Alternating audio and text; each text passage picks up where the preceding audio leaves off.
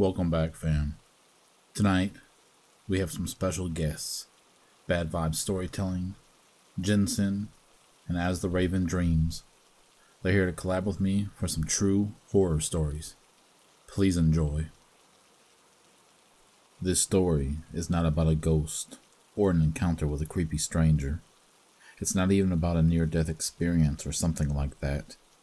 As a matter of fact, I was never endangered during the event. Nonetheless, it's a disturbing memory that I will carry with me until the day I die.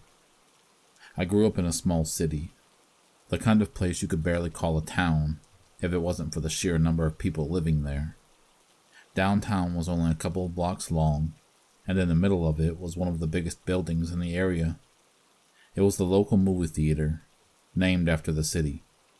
I remember going there when I was very young, about 7 years old, and watching the first Pokemon movie.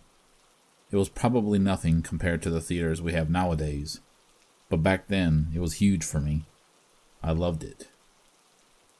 So when a few years later I heard the cinema was going out of business, I felt sad about it. The building was sold to a religious group that used it for their services. You know the type. Loud music, big crowds with their arms in the air singing prayers, some having seizures on stage while the pastor yells through a mic. Every time I walked past the old cinema, I would see the announcements of the congregation where the movie posters would have been, and if they were in session, you could hear them singing from the other side of the street.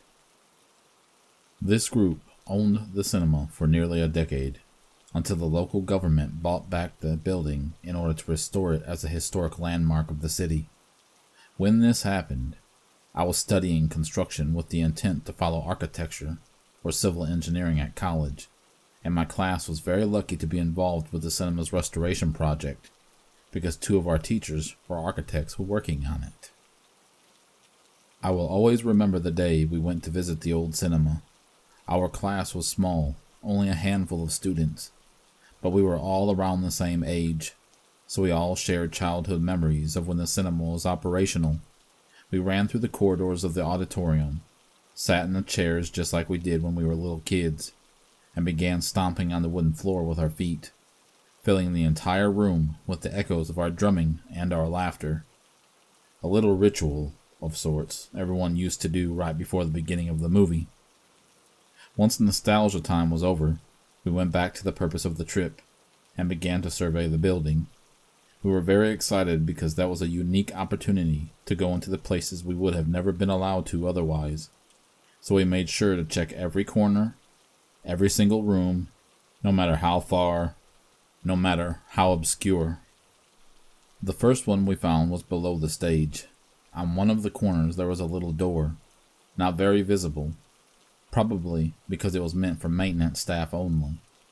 Behind it we found a long room filled with rusty boilers, part of the old heating system that was no longer in use.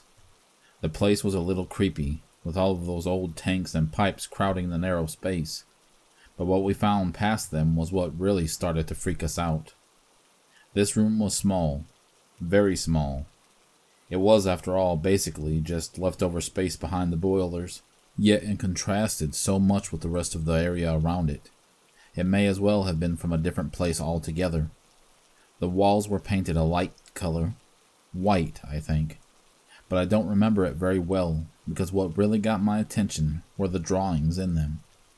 There were rainbows, a smiling sun, trees and flowers, and happy little people with smiles on their faces of dotted eyes. It was a daycare. The whole class and the teacher gathered to see the discovery. We were all very confused about the strange placing of the room. Okay, we could understand the need for a place to keep the kids that were too little to be amongst the crowd during prayers, or maybe the ones of the people who worked there. But the placing was just odd. The stage was probably one of the loudest places in the auditorium during the services, and this was right below it, so there was no way it could be a quiet place for the children.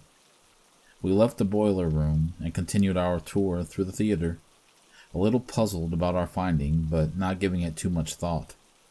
Outside of the auditorium, there were the bathrooms, both in terrible condition. The ticket sales booth and a huge set of stairs that led to a mezzanine in the auditorium. Half of the seats there were totally ruined due to a water leak in the roof, and I cursed these people for not taking proper care of the building.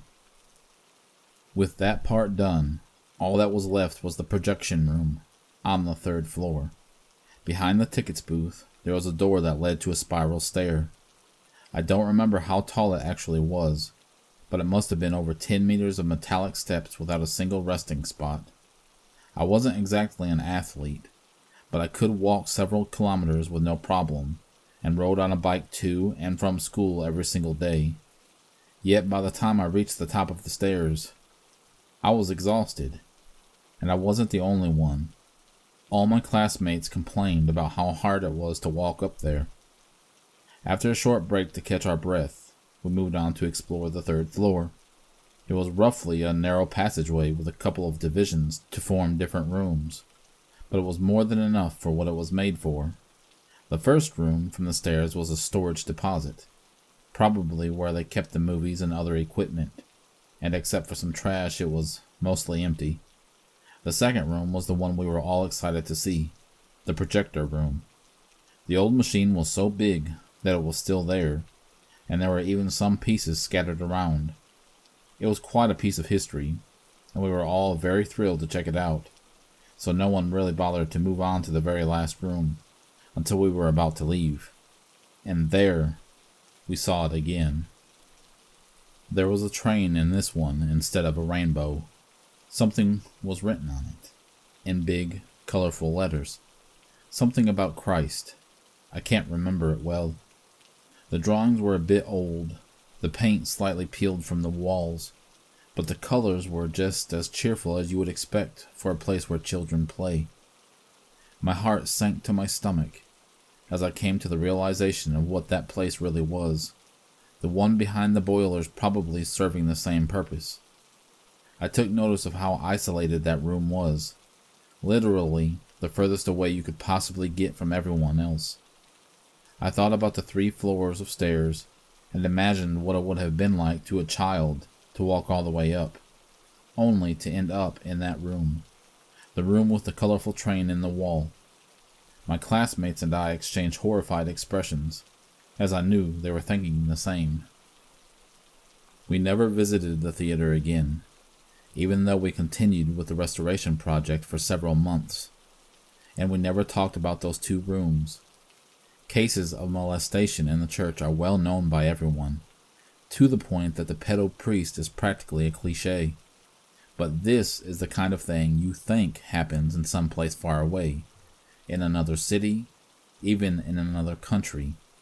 You never imagine it can happen in the very same town you live, the place where you grew up, in the very same building where you once watched a Pokemon movie when you were 7 years old.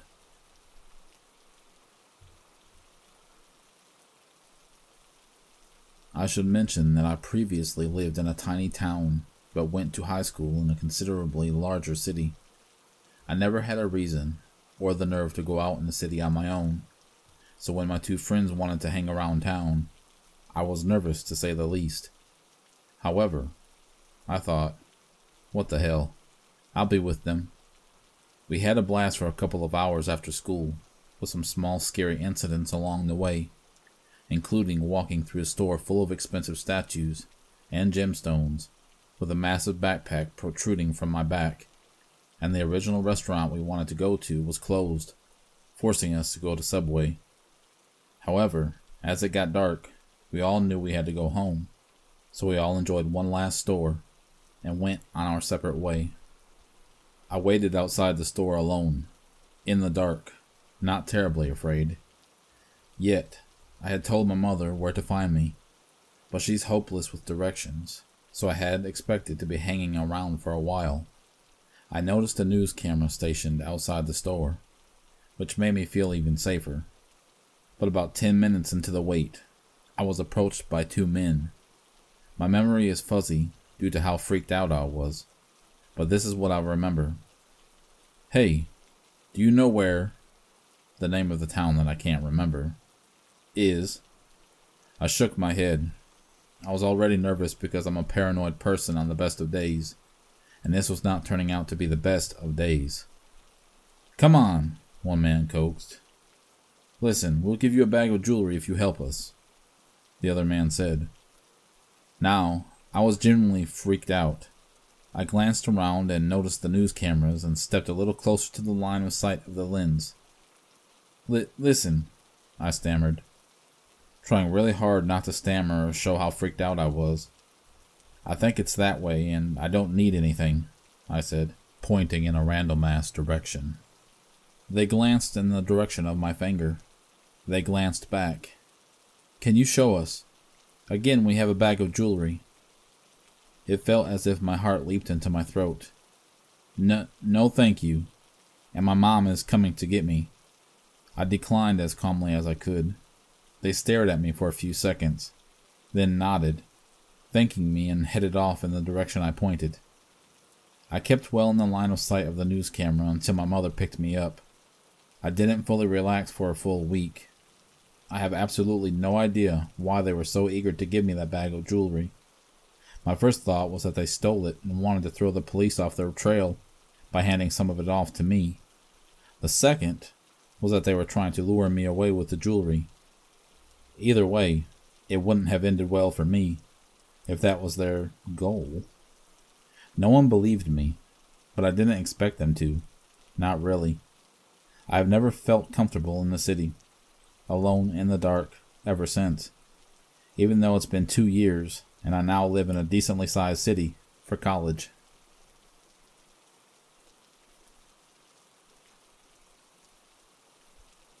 I would like to share with you an experience I had about 10 years ago, give or take. I learned several years after this incident what happened to me is what doctors call sleep paralyses. I said they're full of shit. It really happened. I do not use drugs outside of caffeine and nicotine. I do not drink alcohol of any sort. So this was not a hallucination caused by either of the two, nor do I have any mental issues that I know of. Let's make that clear. Going back about a year before this incident, at that time, I was really into ghost hunting shows. I watched and recorded any and every show I could find that was about a team of ghost hunters investigating haunted places. Some were good, others just sucked. No disrespect. I remember watching an episode of... Wait. In order to post on here, I can't use any real names, places, or addresses. Okay, let's see if I can do this. I remember watching the show where the lead hunter guy is a muscle-bound jerk who don't like bullies, but in turn is one himself. He orders his crew around like he owns them, and they follow him blindly like sheep. I think you know the one. It's a good show, at least it used to be. Anyway, they were investigating. Oh shit, here we go again. They were investigating a bar owned by an old country singer, located in one of the southern states, who wrote a semi-popular song about a girl. Everyone in the paranormal community says this place is truly haunted. Okay, now since that shit's over with, back to the story. They were down in the basement, I think.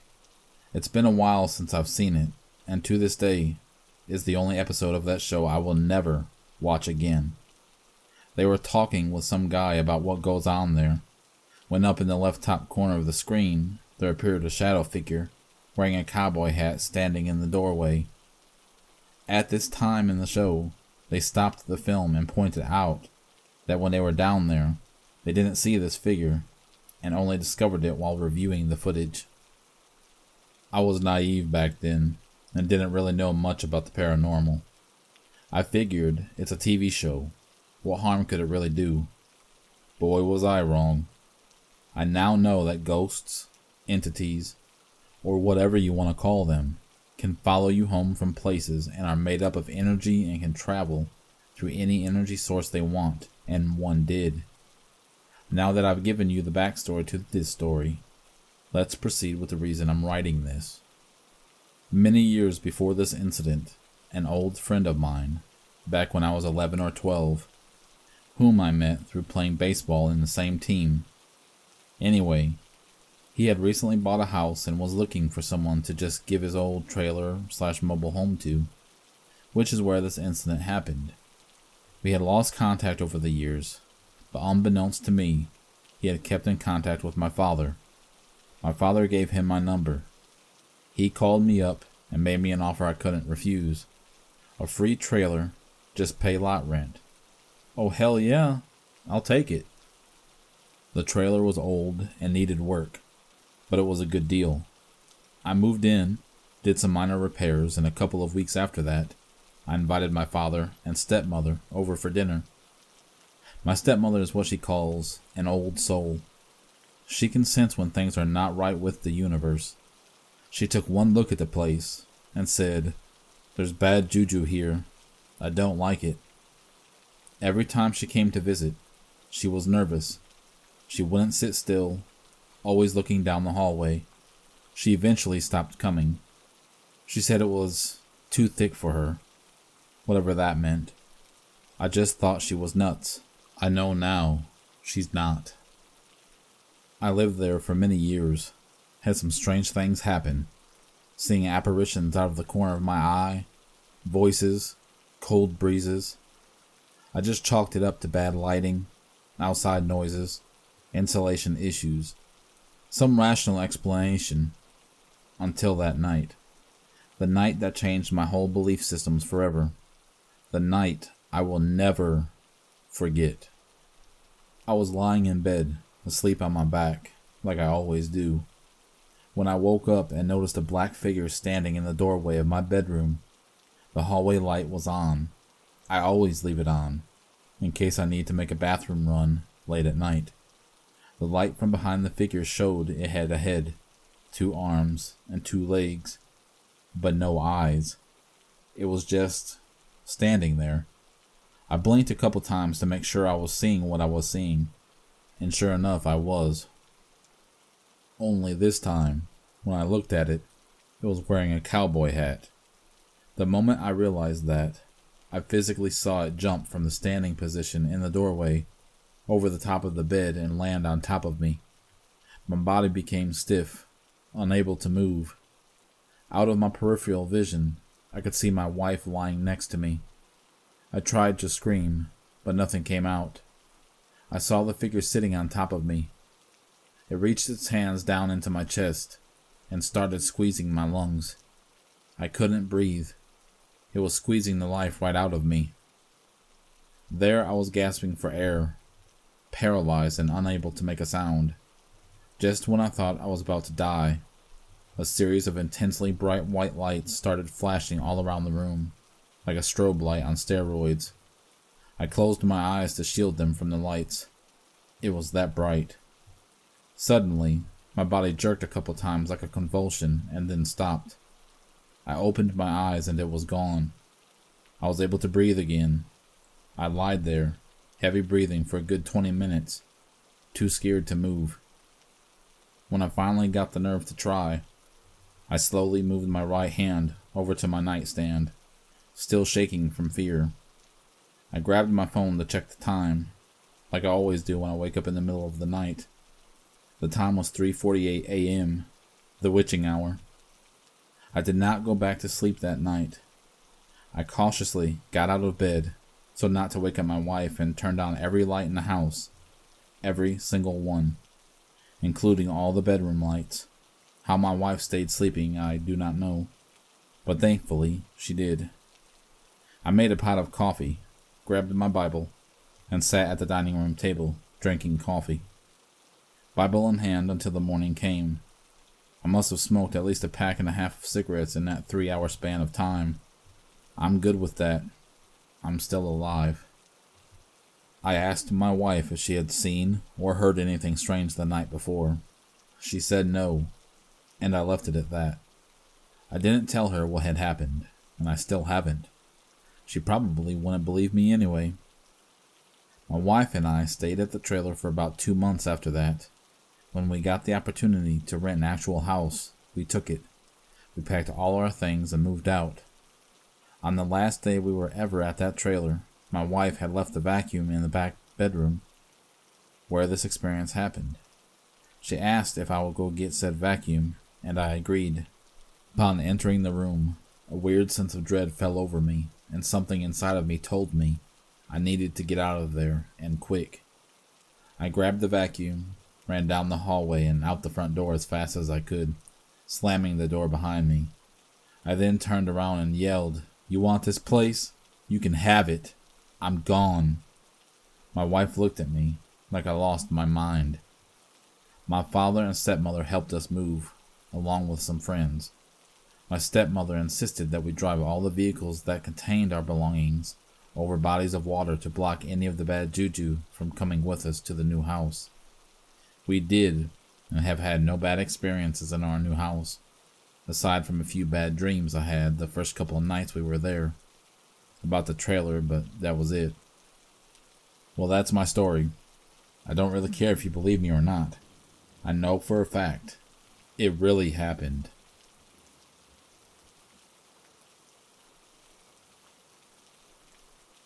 I live in an old apartment building. I've been here for about 2 years, and my roommate and I have had very few scary experiences so far, except for this one that happened last summer.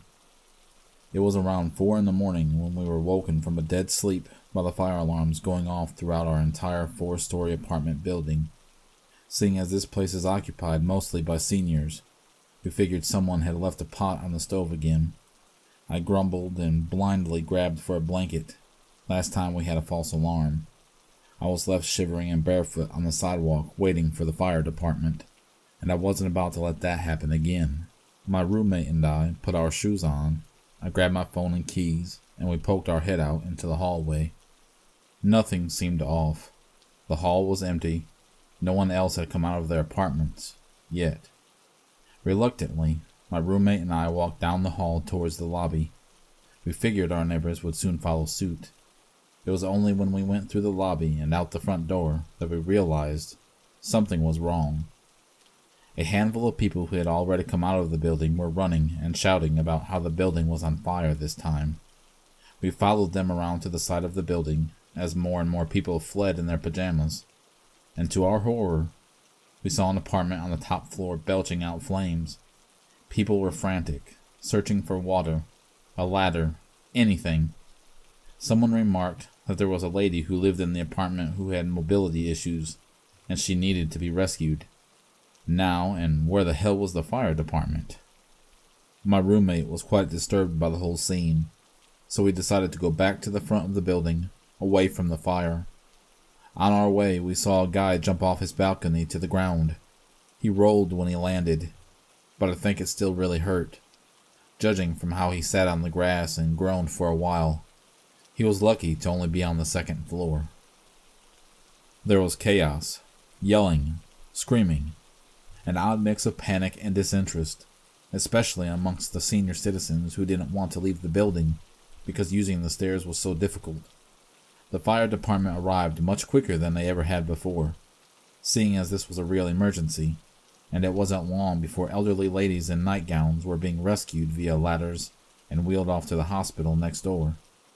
At one point, the man who lived below the apartment on fire had a screaming episode at one of the landlords, the one that looked like a walking skeleton with an oxygen tank and a scooter. By the time the fire department got everything under control, it was around 6 or 7 a.m. The sun was up, and the people were beginning their morning commute. The fire department had blocked off our whole street, which must have been a pain, and the entire population of my building sat on the curb in pajamas and blankets. Little kids, old people, broke college kids, the works. The community really pulled together that morning. The public bus service gave us a couple of buses to sit and warm up in, instead of standing around on the chilly sidewalk. Paramedics handed out blankets and assessed injuries. The people in the surrounding houses were kind enough to bring us water and snacks. One lady brought a serving tray with mugs of tea from her own kitchen and offered it to anyone she could find. My mum came down to rescue my roommate and I, even though she lived an hour outside of town and hadn't even showered yet. She brought us breakfast and a change of clothes, as we didn't know when we'd be allowed to go back into the building. The most disturbing details of what had just taken place that morning came to us as we were waiting on the bus. Everyone was talking about the fire, of course, but one man had a particularly horrifying detail to add. He had heard through the grapevine that the lady whose apartment caught fire never made it out of the building. Sadly, we suspected as much, with her mobility issues and all. But there was more. The firefighters apparently found her in the hall. She had made it out of her apartment, but couldn't escape the smoke. Whether she died from smoke inhalation or from burns, we aren't sure. But one thing that man said that sticks with me is that someone said that as they stood outside and watched the flames, they heard the woman screaming, "Help me! I'm burning!" I've always been afraid of burning to death, and the idea that my neighbor may have had such a horrifying end is deeply disturbing. I know the man who lived below her heard her screaming. He wouldn't stop talking about it. I think he ended up with a form of PTSD from this event, and I don't blame him. We were all brought to a community center where the fire department and emergency response volunteers helped bring some clarity to the situation and told us what to expect. Everyone was very kind and sympathetic to us. Whatever we needed, they provided for us. I think all of that is pretty standard procedure. But still, I was extremely thankful to the kindness of the volunteers, firefighters, paramedics, and Good Samaritans. It was pretty surreal to be in a situation like that. We had almost nothing on us. My roommate hadn't thought to grab her phone, so she had to borrow mine to let her family know she was okay. We had no money, no ID, none of the essentials, and we had no idea how long we would be homeless. I hadn't been so happy to have my mom with me in a long time. I felt like a scared little girl, even if I didn't show it. We were lucky. The fire happened on the opposite end of the building from us. Our unit was totally unaffected, and we were one of the few allowed back into our apartment the same day. The building stunk of smoke for weeks, even though the fire took place on the 4th floor in a single apartment. The damage was extensive. Even on the ground floor, the walls were blackened with ash. When they attempted to start fixing up the building, they found asbestos in the walls. A few people were forced to move out of their apartments, and we're talking people who had lived there for around 30 years. I remember the night we were allowed back into our apartment. I wanted to box up my most important possessions and keep them in my car, as if I thought the building was going to catch fire again. My home didn't feel safe anymore, and it wouldn't for several weeks. It would take a long time for us to hear anything about what caused the fire. Last I heard, the space heater was to blame, but I don't know for sure. In the days that followed, the fire was featured on the front page of the local paper. The family that lived just down the hall from us were featured in the picture. The article spelled out details that I had already heard. It labeled the guy that lived below the fire as a hero for attempting to save the lady upstairs. It was a valiant effort, but there was nothing he could have done without endangering himself. I feel sorry for him, and I often wonder if the guilt keeps him up at night. Sometimes I think about the lady who passed away in this building. I listen to a lot of ghost stories, so I wonder if her spirit haunts this place. Her sudden and horrifying death would be the sort of thing to make a ghost linger on Earth, wouldn't it? So many things left unfinished. Regardless, I hope she's at peace, and I hope that my neighbors have been able to find some semblance of peace as well. 4 months later, we've regained a sense of normalcy. Things are back to how they were before, if you ignore the orange tarps around the side of the exterior, the restoration vans that come and go every day, and the security guards stationed in the lobby. The damaged wing is still closed while they try to sort out the asbestos situation.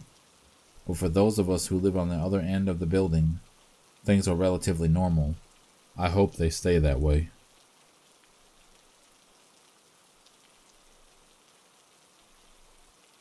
When I was younger, I'd go visit my grandparents all the time. They lived in a 1-floor house with an unfinished basement. I never liked it down there. It felt small for a big basement. There was a little door down there that was for storage, and I always got a horrible feeling when going close to it. And let me add that this was a newer house that was about 6 years old. Now during the time, I was about 6 or 7. I felt so uncomfortable going down there even when I was with someone. I didn't like it. I remember going down there with my grandma to help with something. She had to run upstairs because someone rang the doorbell. She said she would be right back, even though she knew how I felt about being down there alone. But I nodded and said okay. She was gone and I was alone, and I started to get a bad feeling in the pit of my stomach. I didn't move and didn't want to, even though the lights were on. Now this is where everything started happening, and it still gives me chills. The lights started to flicker, and I started to hear noises, and what sounded like talking, and it was not coming from upstairs, but from inside the storage room. I heard someone say my name. Here is the part that freaks me out the most. The voice sounded like my grandma. I was confused as hell. How am I hearing her when she's upstairs?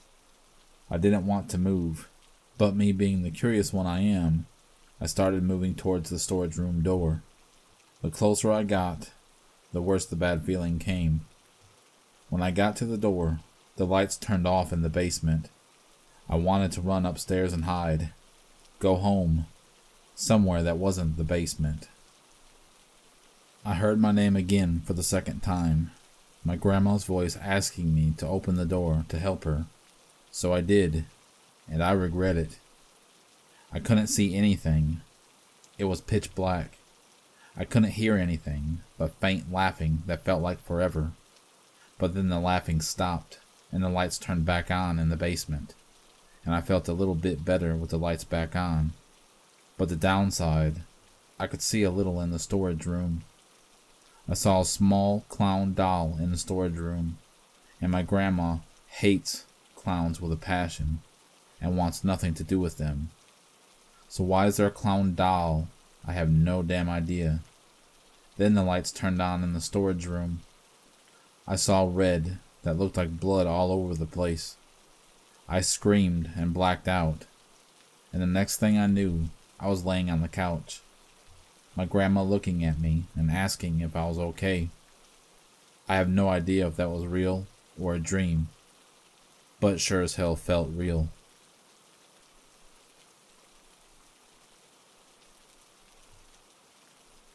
So, a couple of days ago, my boyfriend and I were driving up his road that's in the middle of the woods, and as we turned a corner, we first saw the deer. The deer didn't even flinch at our car coming up the road, which was very weird. Then we saw it. Now, I'm not normally a scared person, but seeing this thing made me piss myself. It looked as if this thing was talking to the deer. It had to be at least 8 feet tall, very thin, and it had all black wings. It flew right up in front of the car, and my boyfriend slammed on the brakes, turns to me, and says, "Tell me you saw that," and asked me to describe it to him as to make sure he wasn't going crazy. I did, and we sped all the way home. This all happened in about a minute, although it felt a lot longer. I was telling my dad about it, and he saw the same exact creature years earlier at my sister's bus stop. He tried to convince my sister it was a garbage bag or something, but my sister's response was, "Daddy, that thing was too fast and too big to be a trash bag." And all my dad could say was, "I don't know." If anyone has any idea what this could be, it would be appreciated in a comment. I'm very skeptical about this, and I'm looking for a more logical explanation. So my dad is from Kentucky, and that's where most of his family still lives. But we moved to Ohio before I was even born, and that's where we currently live. We used to visit his family a few times a year since as far back as I can even remember. I say used to because I haven't gone in almost 10 years. I'm 25 now. The long rides to Kentucky were always so boring. I had a Sony Walkman that I would try to listen to on the way, but my dad's hillbilly singing overpowered even the highest volume on the damn thing. So most of the trip was as horrible as you can imagine. The one thing I always looked forward to was getting to hang out with my cousin Jay. He was exactly 1 year younger than me, literally born on the same day. He was just as easy to get along with, There was never that awkward, "Hey, how have you been?" moment where you have to adjust being around someone again. We always picked up right where we left off, no matter how long it had been. Once we made it into Kentucky, we would always meet at our grandparents' house. Most of the family would already be there waiting for us when they knew we were coming. I always remember everything happening pretty much the same way every time, at least on the first day. We would usually stay the whole weekend, and that Friday we would spend the night at our grandparents'. All the parents would stay up late in the kitchen, drinking and playing cards. The younger kids would sit in the living room and watch cartoons with Grandma. Me and Jay, and our other younger cousin Robbie, stayed in the back room. I guess it could have been considered a second living room, but we always just called it the back room. We would always try to stay up late and watch scary movies. I don't know why, but it seemed like we ended up watching the same movie every time. I don't remember the name, but I clearly remember one certain scene. Some monk-looking guy's in a jail cell, and he ends up squeezing his head between the bars. I can't tell you why that scene sticks out more than the others. It's not like it terrified me or anything. Anyways, moving on. Saturdays were always up in the air. Sometimes we'd visit other family members, other times we would go shopping at the malls and stores. This particular Saturday was different than the usual. All of the adults decided they wanted to go gamble, so our grandma agreed to stay and watch over us for the day. The only people left in the house were me, Jay, Robbie, Grandma, and Great-Grandma. There's a reason why I haven't brought my Great-Grandma up yet. That's because I honestly didn't know much about her. What I did know was enough to make me not want to know. She was very sick, and she had been for many years. At a younger age, I guess I was just too scared to ask what was wrong. I only remember the times when family members would rush into her room when she needed something. She was too weak to get out of bed, so the god-awful zombie-like moans is what got everybody's attention. Her room was right down the hall from the living room, the first door on the right. She never left that room, and unless she needed attended to, nobody went in there. At least that's what it seemed like. As if she was a caged monster being kept quarantined from the rest of the family. And from some of the stories I would overhear, I could understand something wasn't right. Stories of how her room would drop in temperature out of nowhere, or how her bed would shake uncontrollably. Sometimes she would talk to herself in a language that no one else could understand. Once again, hearing all this at a young age, of course, I thought it was terrifying, but I never put much more thought into it. Anyways, back to that Saturday. All the adults had just left to go do whatever. Me, Jay, and Robbie were in the living room playing the Sega. Our grandma said she needed to get some laundry done and went down into the basement. I can't recall what game we were playing, but I remember it was only 2-player, so one of us always had to wait for our turn. While I was on the couch waiting for my turn, I saw something out of the corner of my eye. I looked down the hall and noticed our great-grandma's door was cracked open a bit. I quickly looked back at the TV, trying to ignore all reasons on why her door would be opened, even just a little. Then, something else caught my eye, and almost as if I was being forced to, I looked. Through the crack in the door, I could see her, just standing there, hunched over a bit and staring at me. The fact that I've never locked eyes with her before was probably what scared me the most. I slowly turned back towards Jay and Robbie, who could definitely tell that my mood had changed. Robbie asked what was wrong, and all I could say was, "She's looking at us." Right away, they both jumped to their feet and peeked their heads around the corner. Then Robbie blurted out, "She probably needs help," as he started to rush out of the room toward the basement. Jay and I stood there in silence, not really sure what to do. We tried to ease the tension by joking with each other, but that was cut short when we heard her door slowly creak open a bit more.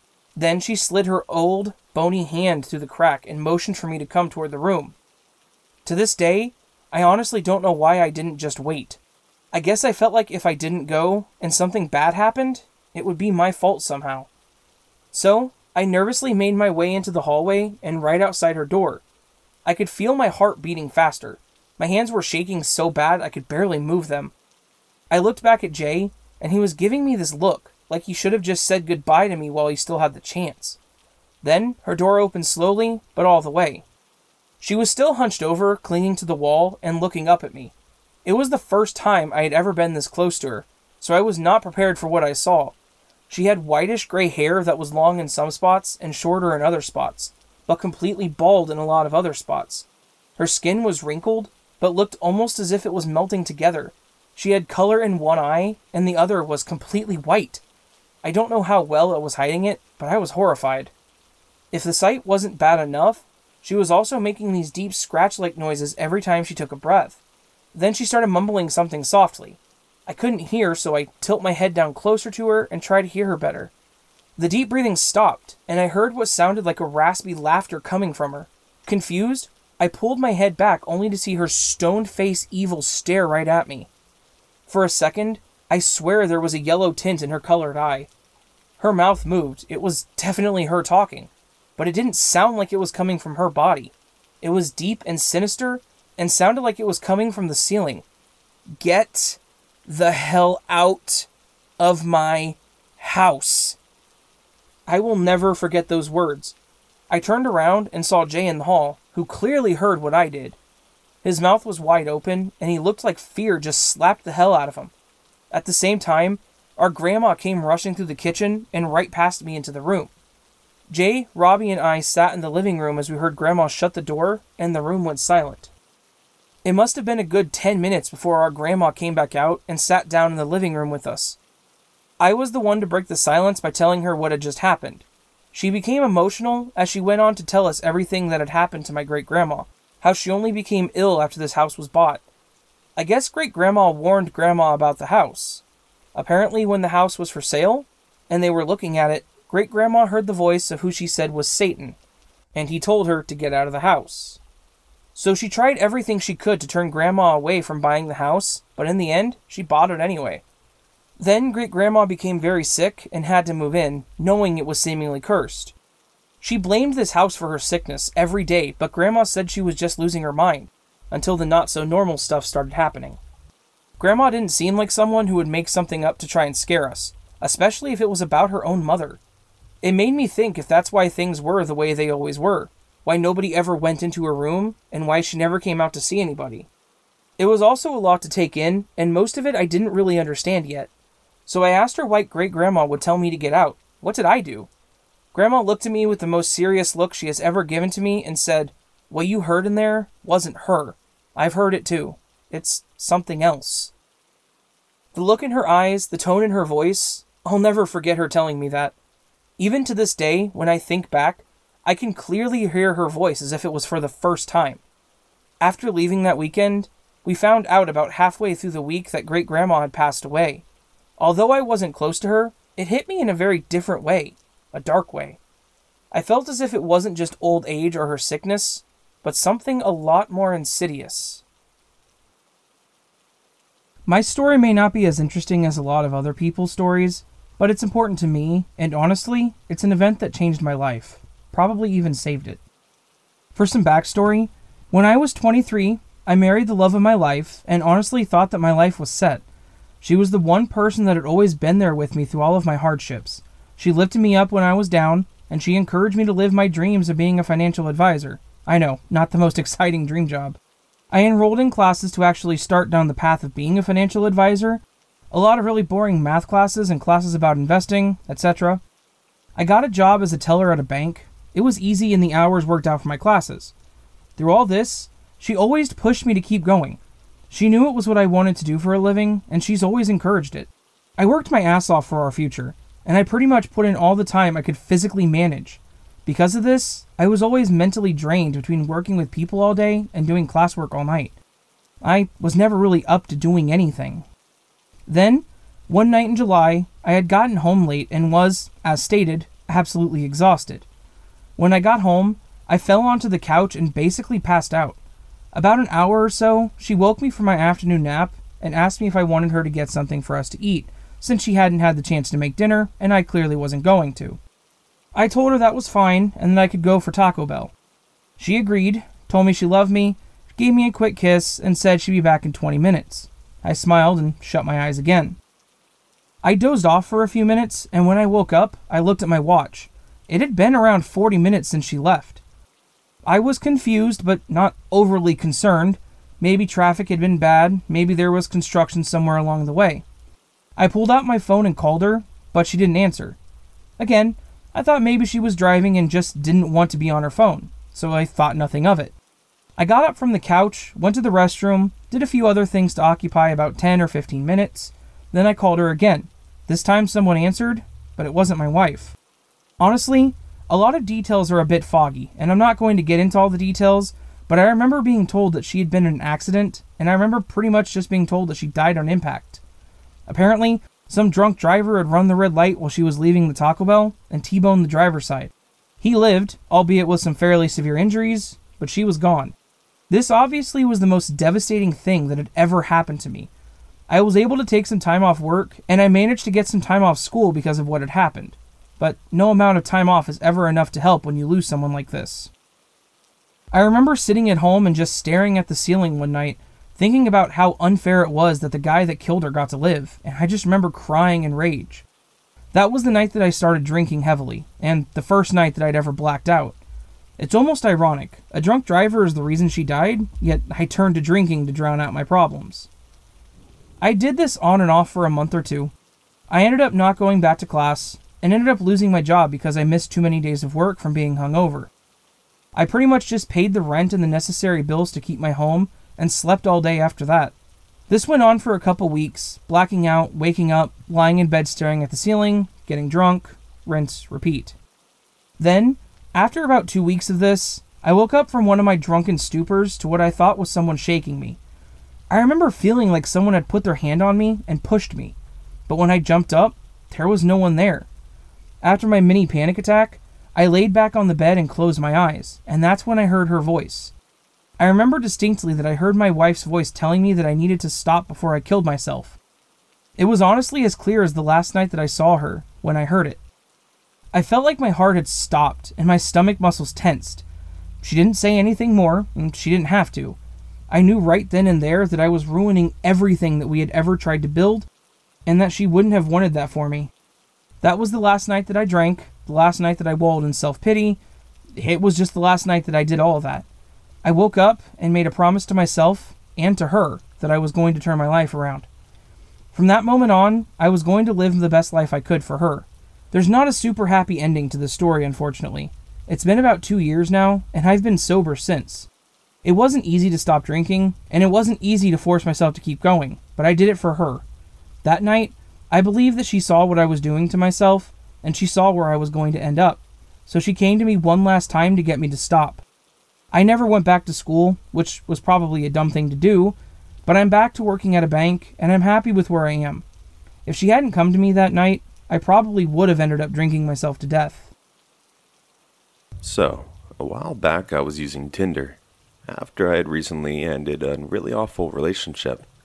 I matched with a guy who seemed more serious, which was definitely down my alley. We matched and started talking. He was pretty sweet at first, which was a huge relief from my verbally abusive ex. Pretty soon after matching, we started talking on the phone, because I love phone calls, and to calm down my anxiety at nights. That's when things went downhill. In messages, he was really nice, but once we switched to the phone calls, warning signs started popping up. He seemed very full of himself, talking about how he knows he's such a great guy, and that any woman would be happy to have him. He told me a lot of his personal life too, and I was willing to give him the benefit of the doubt. We continued talking, but after a while, I just lost interest.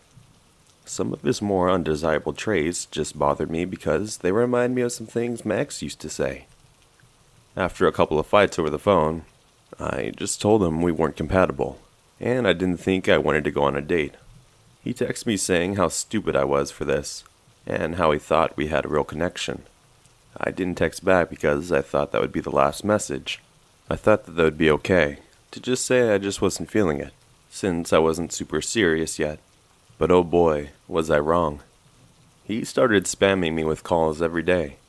I'm talking 20, at least a day, and even called me from another number that I didn't even know he had. I stupidly picked up, and once I heard his voice, I hung up. He was really starting to scare me. He texted me saying something along the lines of, "Really? You hate me so much you can't even talk to me?" I told him to leave me alone one last time, and he told me it was my loss. He claimed he was going to delete my number, but I blocked both the numbers he had had. Fast forward to now, I get a message on Facebook from the said dude. Somehow he'd found me, and the message read, "Remember me, sweetheart? I immediately blocked him out of fear. Maybe I'm overreacting, I don't know. But to the guy who wouldn't stop harassing me after I refused to go on a date, let's not meet. My best friend and I went to Walmart one day to get groceries for her mom. We walk in and start grabbing produce on the list when I notice a strange man standing right by the front door and staring. It gave me the creeps, but overall I thought he was just a weird man. I live in Southern California, and they're everywhere. About 6'3", Hispanic and wearing a duck sweatshirt. As I was grabbing some potatoes, he comes uncomfortably close to me and looks at potatoes. I walk away and go to my friend, who was about 20 feet away from me. I still don't mention this man to my friend, cause I thought he just had no clue of keeping a good social distance between people. We finally made our way to the soup aisle at the end, and here he comes walking down the aisle, right in between me and my best friend, to look at chicken broth. I tell my friend we need to go and grab other things, and we leave the aisle, and I give her the rundown on how I believe this man is following me. She agrees that she's seen him and feels weird energy around him. We head over to the tampon section because my friend needed some. I'm standing at our cart and she's squatting down on the ground when the man comes up and squats right next to her, looking at pads and tampons. This made us feel extremely awkward, so we left immediately and went to the back of the store to see if he was actually stalking us. We noticed that in his basket he had nothing but a bottle of Sprite. Yet, he's been down so many food aisles with us that he should have grabbed something if he was just a normal shopper. We wait about 5 minutes in the back of Walmart, where we start to walk to the front and we see him walking the opposite way and peering down each and every aisle. Once he sees us, he stops and just pretending to look at something on an aisle while keeping eye contact on us. My friend and I went to the makeup section. If you know get a Walmart, you know it's blocked with only one way in and one way out, with lots of cameras. We go in here and look out through one of the aisles to see if he's still searching for us. We start to kind of freak out because both of us aren't the strongest girls, and I know that he can probably take us if it came down to that. We decide to hurry up and get in line to check out. I was talking to my best friend facing away from the cashier when he gets in line right behind us. She did the most ballsy thing I've ever seen her do and told him off. She was saying how he was following us and that when down every aisle we did, and he only has a Sprite in his basket. Soon after, he scaredly walks away, which still made us feel uneasy. We didn't know if he'd be waiting outside for us, or have him and some friends ready to get us. We went to a worker and told them to keep their eye out for this guy. After we check out, we quickly make our way to the car, with my friend's taser ready to zap. We made it back safe to the car and didn't see him since our interaction. Hopefully, I never meet this guy again. When I was 13 years old, my family was robbed by my mom's ex-best friend. Before robbing us, they had broke in multiple times. One time, they left the front door open, and another, my mom opened the laundry room door, and as she did, the back door closed. Having these experiences, we changed the locks and made sure we locked the doors at night and armed the home alarm. The following year, the events in the story happened. For context, my family lived in a very bad area. People had been robbed, and some people had been assaulted or jumped, my brother included. My father is a truck driver, so my mother, brother, and I were usually home alone. My mom is someone who really enjoys watching the ID channel on TV. In fact, my town was once featured on one of the ID channel shows. Our town has such a high crime rate that a human trafficking ring was busted, and my mom's ex-best friend knew someone that was actually busted. The city I live in is the most dangerous in our country, and just yesterday we drove past a car dump. Earlier in this year, we had to call the cops twice. Once because we heard someone in the backyard, and another time because we heard gunshots. One night, my brother was asleep in the living room, and I was in my room. My mother was in her bedroom. I was on my phone at 1 a.m. because insomnia sucks. Suddenly, I heard the doorbell being rung frantically. My mom's a light sleeper, so she got up and went to the front door. She looked through the peephole of the door. I had walked out and she was standing there on her tiptoes at the front door. She was speaking to this guy behind the door. I heard a muffled guy's voice say, "My car's broken down. I need you to use your phone." My mom cleverly replied, "I'm sorry, I don't have a phone." She grabbed her phone after saying that. The man insisted and tried to open the door. He then got angry because the door was locked and started shouting.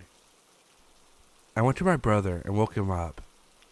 I told him to be quiet and we ran to the bathroom. My mom eventually joined us. We hid in the bathroom together and held on to each other. It felt like a lifetime in that bathroom. My mother was on the phone with 911 the entire time. I was making sure my brother remained quiet.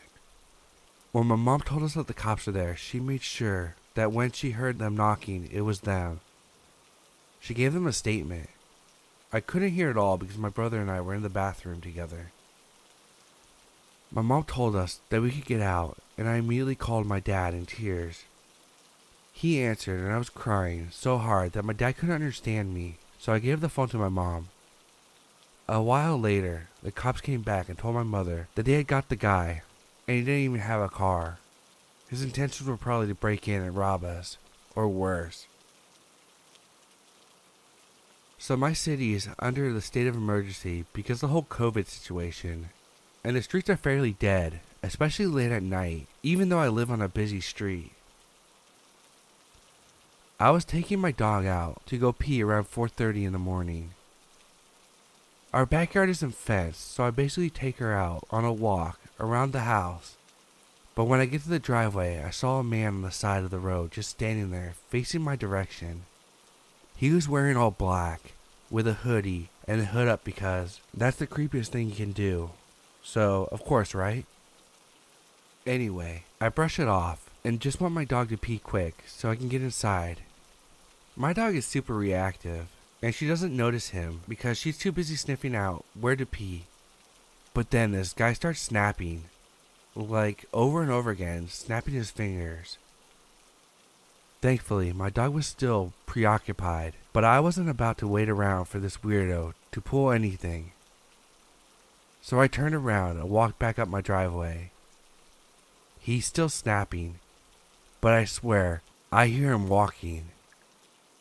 I wasn't about to turn around to find out. I just booked it up the back steps and into my house.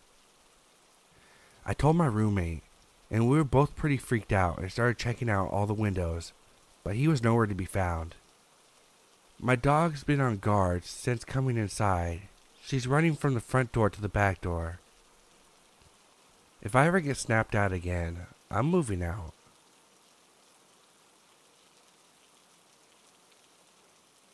This happened 2 summers ago. While I was house sitting out in California for an older couple, I had met at a conference for work. It seemed like a dream scenario. The couple wanted to vacation in Hawaii for 2 weeks, but didn't want to board their cats. I had been chatting with them about wanting to visit California again, because I loved it so much the first time I had went. We figured we could mutually benefit if I came to house sit for them. I flew out there, and they showed me around for a few days. Taught me how to take care of the cats, 2 of them. One was extremely shy, and I barely saw, which is important later. Also, their plants, and gave me access to their house and cars. These people were so generous. Before I knew it, I had dropped them off at the airport, and was on my own. At first, it was really a dream vacation. I was staying in Oakland and taking trips into San Fran, Sonoma, Monterey. In the morning, I could walk out the front door and shortly be hiking the path surrounding the nearby Mountain Diablo, and was just ultra content with the world. I was so enamored by the area that I had actually started looking into taking some steps to relocate out there. Then one day, about halfway through the final week there, when I got back to the house, I felt really odd, almost like I shouldn't go inside. I shook it off and went inside anyway, because it was getting late and I needed to put out dinner for the cats. Once inside, I forced myself to ignore how off I felt, and I made some food for myself, went to bed, and was shocked to find the shy cat hiding under my bed and crying. This was the first time I had even seen her up close. The entire time I had been there up to this point, she never left the host's bedroom, unless I wasn't around. Again, I ignored feeling weird, and just assumed that she decided I was okay and went to bed. I did start locking my bedroom door that night though. I also remember that halfway through the night that I heard someone walking around the gravel outside my window. But after listening for a bit, I didn't hear anything else, and I went back to sleep. The day after in the morning, I still felt a little odd, but kept up with my plans for the day. I drove to a little music festival in Sonoma and went clothes shopping, and had an overall great day. When I got home to the house though, I found the front door locked in a way I hadn't left it. Basically, my host never locked the deadbolt, only the lower, second lock, and that's the only lock my key worked on, so I never messed with the deadbolt, but it was definitely locked. So I had to call my host to find a hide key, which, safety-wise, was buried a whole foot underneath a bush outside, and had definitely not been unearthed for a long time. So I used that, went inside, and kept the key with me just in case it happened again. And it did. But with a different door. This time, I had stepped out into the garage to get a drink, and when I turned around to go back in the house, the door was shut and locked. I could use my normal key on that door, but I was still pretty unnerved. My own cats are whack, so I think in my mind, I was trying to come up with a way that the cats could be locking me out of the house, but I was coming up empty. I must have been misunderstanding how the locks worked and just wrote it off and started triple checking the locks when I went out of the house or into the garage. That night when I went to bed, the really awful feeling of unease was still there, but again, I just locked my bedroom door and went to sleep. The next morning I felt awful, nausea, body ache. I had no desire to leave the house, so I decided to stay in for Netflix for a day. The vacation stay was like a full 2 weeks, so I didn't feel like I was in any hurry to get all my touristy things in anyways. But as the day went on, I started to feel that feeling of wrongness again, and it morphed into a feeling of being watched. After mid-afternoon, I got to the point that I was so uneasy that, even feeling awful, I decided to get out of the house for a bit to shake it off. I was getting a bit low on food, so I went to the grocery store and bought a couple of food items that I didn't think would hurt my stomach. And as I started to leave the checkout, the cashier said the generic, "Have a great evening." I just instantly started crying, shocking myself and the poor cashier, because I just had this thought that this might be the last person to ever say that to me. When I got to my car, I was still crying and my entire body was telling me not to drive back to the house. I could not though, because I didn't want to neglect the cats. So I drove back, parked in the driveway, and convinced myself, after about a half an hour, to just go open the front door. Once I did that, I thought I would be able to get over it and be able to at least go in and feed the cats, and then maybe I'd go stay at a hotel room after. But my body physically would not let me go inside. It was like I was stuck in the entryway. I then made a deal with myself. I would yell into the house and say, I already called the police and that they were on their way. In panic logic, I figured that would make anyone leave the house. So I faced inside the house, looking down the hallway towards the bedrooms, and did just that. The second I finished saying, "They're almost here. If you want to avoid being arrested, you need to leave now," the light in the host room turned on, and I heard some banging. I immediately hightailed it back to my car and called the police for real. I proceeded to leave and have a mental breakdown while talking to the dispatcher. Once they got there, they checked the entire house and didn't find anyone, but the double doors in my host's bedroom were left wide open, and there's a pile of food wrappers in the corner behind the blinds, so they said it looked like someone had been there. What makes it so scary to me is that nothing was taken, and that based on the shape of the house, that would have been the perfect vantage point to see in the living room as I stayed home sick. To explain this, the house was an L shape, and from the windows into the garden that were in my host's bedroom, you could see into the living room windows. They said they could not prove that anyone was there. There was no sign of forced entry, and we couldn't get hold of the host immediately to verify if anything had been taken. So they said that they would patrol a bit, but nothing else. The shy cat was right back in the host's bedroom, and I didn't see her again until I left to go back home. So basically, I think the intruder had been there for at least 2 days, forcing the cat to choose between two strangers, and leading her to choose the one that was least strange, which was me. It messed me up pretty bad, especially because they didn't catch the person, and I still had to stay in the house over the next 3 days. Nothing else odd happened, and I didn't feel like anything was off for the rest of the time I was there. But the damage was done. I never felt completely safe in that house without doing a complete search before bedtime, but I'm extremely glad my gut spoke up. I guess I'd rather have some residual anxiety than be dead.